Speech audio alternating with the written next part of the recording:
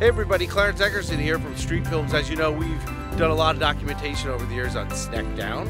We've even done a comic strip about it. So we're serious here about Sneckdown. We love the Sneckdown.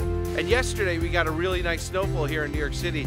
So in anticipation of that, I decided to come on out in my neighborhood the day before the snow and take some before footage of some of these intersections to show you what they look like without the snow.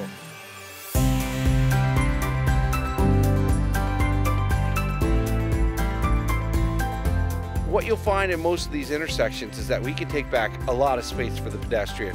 3 feet, 5 feet, in some cases 8 to 10 feet, where people can more easily and safely cross the street if they had a wider sidewalk that went out into the intersections via a neck down.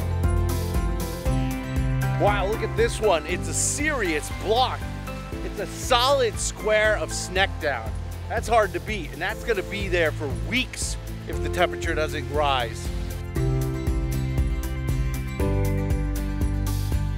And you gotta be absolutely stunned by the height on some of these. This one's going about 3.5 feet. Then we have the distance, which is approaching about 12 feet from the curb.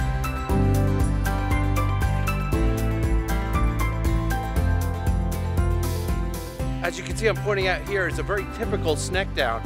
It's been about 24 hours since it stopped snowing. And you can see there where the rounded curve is. That's where cars are taking that turn. There are no tire grooves within the solid 8.5 feet of that white snow. So cars aren't using that space. You're gonna see this car coming right now. It's gonna make this turn very carefully and slowly. Now, why can't a driver be expected to do that on every occasion, not just on days that there's snow?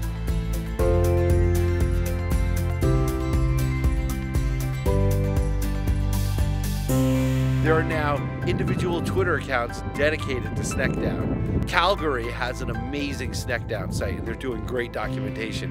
But you're seeing it in Pittsburgh, in Halifax, in Toronto, in New York City, and even in Los Angeles. And so I fully encourage citizens to keep going out there, taking photos, and letting your city elected officials know that we can make our streets a lot safer than they are. And it's a fun way to do it, and it's a very visual way to make your argument.